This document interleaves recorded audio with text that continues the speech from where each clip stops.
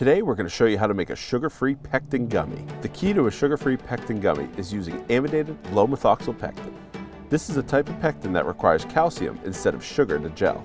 For the sugar substitutes, we're using 70% sorbitol and 30% xylitol. We use a flavorless calcium known as calcium lactate gluconate to gel our gums.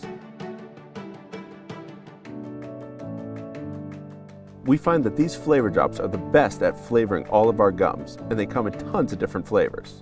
Once the mixture has reached the correct temperature, you can add the calcium and pour it into a mold because it'll gel very quickly.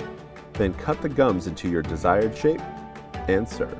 For the full recipe, check the link in the description below or check out blog.moniterspantry.com.